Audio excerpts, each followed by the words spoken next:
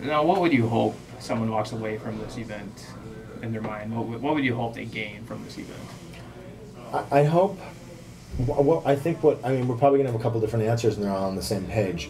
What we hope was the conception of the Julian International Film Festival for Dubuque was that people would be not think it was just that was a really cool event, but be completely blown away by it.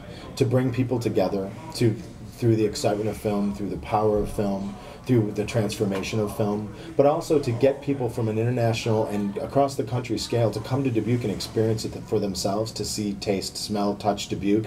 I'm still blown away by Dubuque. I'm not from here either, and when I moved here, I actually was the guy that I don't like anymore that said, oh, Dubuque's a small town, it's closed-minded. It's not true, and my learning curve has certainly been eye-opening for me, and now I'm part of the landscape of changing that. So for me, that's a great motivation, and I think that people should walk away from this and say, that was an amazing, really cool event, and I can't wait to see what they do next year. And I think for me, it's two parts, and one of them is it's about building community here. You know, all the events here in Dubuque are really revolve around that, you know, bringing people together, providing an opportunity to discuss things. And Dubuque is not afraid to do that.